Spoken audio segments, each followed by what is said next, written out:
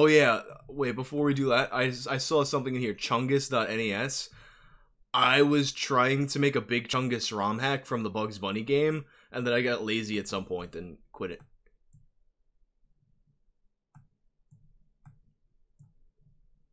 This is my masterpiece right here.